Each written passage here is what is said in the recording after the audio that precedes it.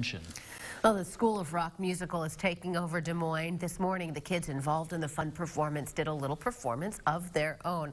They put on 2 acoustic performances from the musical today. It's a way for them to showcase their talents in front of a smaller crowd.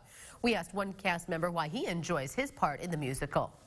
It's really fun. At first I had stage fright, but when I see all the audience, I just said they all came here to see me perform, and then it just goes away and I just give it my all.